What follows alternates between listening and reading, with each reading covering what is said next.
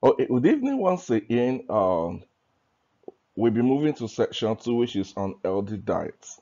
Healthy diets. You will remember that in section one, I mentioned the approaches to healthy living, and one of the approaches is healthy diets. So in this session, we'll be looking at healthy diet. What constitutes healthy diet? So healthy diet is the one that helps maintain or improve overall health. A healthy diet provides the body with essential nutrition, fluid, micronutrients, and adequate calories. I know we have people from the biological students now, maybe people that are from the science field, biology science field, so to say. I know most of us we call it balanced diet. We know what balanced diet is. So we are looking at healthy diet is the one that helps to maintain or improve overall health. So like the other time in session one where we define health as a complete state of social, physical, and mental well-being. For us to have a complete state of social, mental, and physical well-being, we must stay healthy diet. For our brain to grow according to our age, to meet up with the age and sex, in terms of the high yield, we must be on healthy diet. I always say that at the particular age, there's an amount of food that is required of you in terms of meeting up with the energy expenditure, in terms of meeting up with the energy demand. At at a particular age, maybe as an adolescent, as a child, when you jump up and down, there's an energy requirement, food requirement for this point at the at a particular age as a lady when you start menstruating and you are passing out blood every month in terms of iron and protein, there's a requirement for the protein and iron that should be in your food. As an adult, where most of the time you sit down in on the spot and more like the activity level has reduced, there's an energy requirement, there's a food requirement for that point. If you take more than your energy requirement, if you take more than your expenditure, then you tend to retain uh, you retain fat in the system. So a healthy diet provides the body with essential nutrition, fluid micronutrients, and adequate calories. So in terms of macronutrients, we talk look at it provides you with carbohydrates, with protein, with fats and oil. Micronutrients, it also provides you with some vitamins, some minerals, and adequate calories in terms of energy for you to be able to meet up with your daily activity. According to World Health Organization, it should be a diet that helps to protect against malnutrition in all forms. Malnutrition and be over malnutrition, under malnutrition. If you don't have, if you don't take enough for you to have the required height for your age and sex, then you are under malnourished in terms of malnutrition. But if you take excessive, if you have excessive intake more than your expenditure, or you and also retain lots of fat in the system, and you have what we all over nutrition. That more like having excessive fat. You are either obese or overweight for your age and sex. It also protects against non-communicable diseases like heart disease, stroke, and diabetes.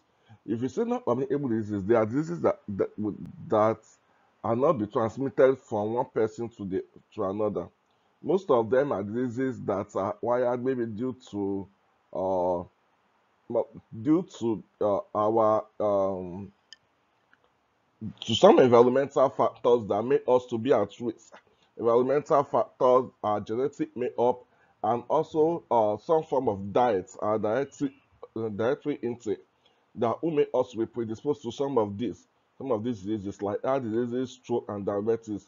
So heart diseases example is hypertensive heart disease that's resulting from hypertension, or coronary heart disease resulting from lot of fat along the vessels that supply the heart and your heart muscles. Then we can have stroke. Stroke when we have a kind of affectation to some part of your brain, maybe due to what we call occlusions of maybe vessels that supply those those parts of the brain. Or we have maybe which one will I use now? We say not like unable at the age of some of those vessels, maybe uh, due to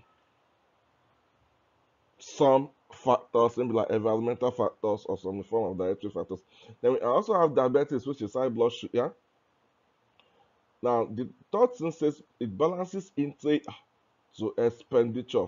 So, an healthy diet also balances intake to expenditure. So, there is an accepted intake for your level of activity. So when your level of activity, when your expenditure is lower than what you take in terms of food, then you retain excess food in your body in form of fat.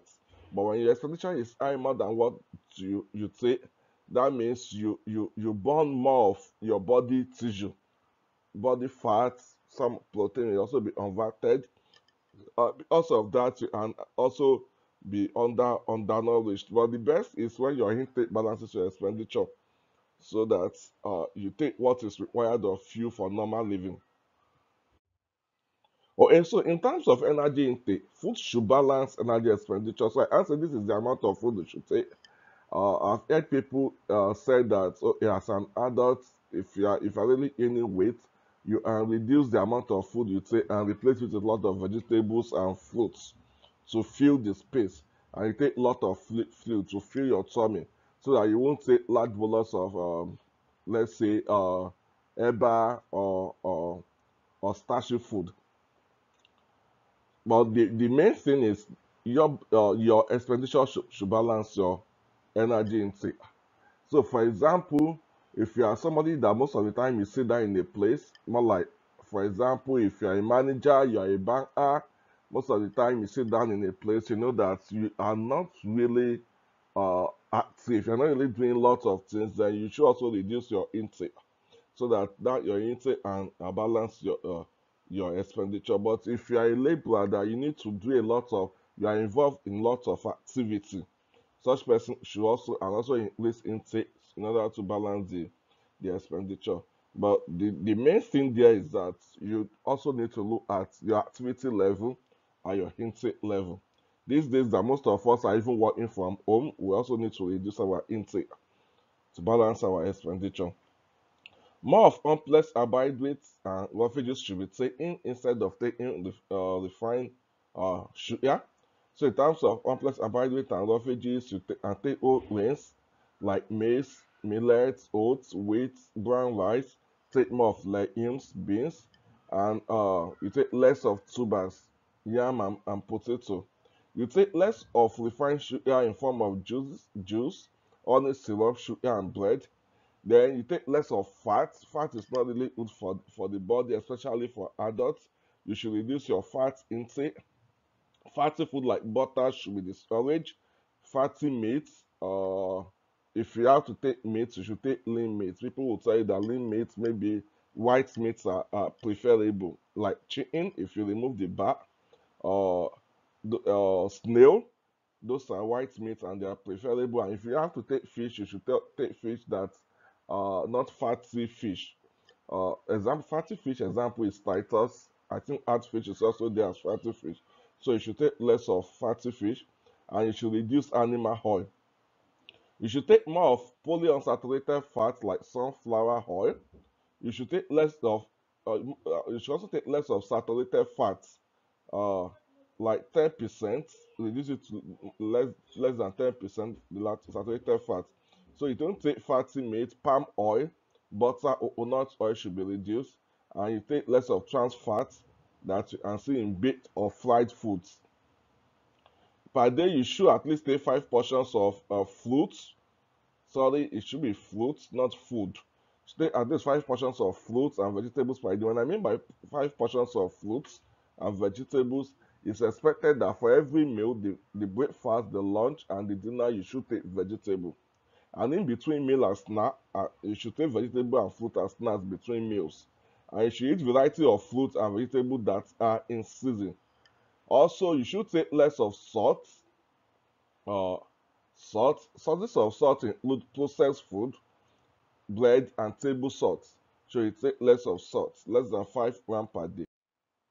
Okay, so this is showing food pyramid to let us see what is expected of us to take as for us to live healthy. And if you see the pyramid, you see a broader base, and as you go up, you see a narrow apex.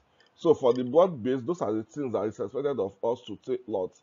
And as you go towards the apex, those are things that is expected of us to take in small quantity. So we are expected to take about 6 to 8 servings of water per day. Like I said the other time, like 3 liters of water per day.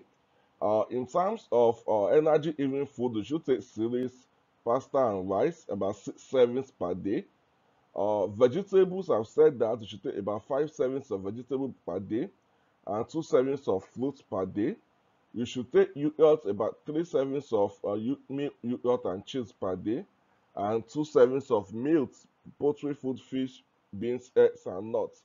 Like I told you, when you're taking meat, we should take more of lean meat and white meat. And in terms of fish, we should also take more of non-oily fish or non-fatty fish. Okay, so those things that you take in minute quantity, fats are there, oil are there, and sweets are there. Okay, so this is the end of session 2 on healthy diet. I want to believe we all enjoyed this. Uh, if you have questions, please, can you please type and put it on the platform now. Let's discuss briefly before we go to session 3 on physical activity. Thank you so much.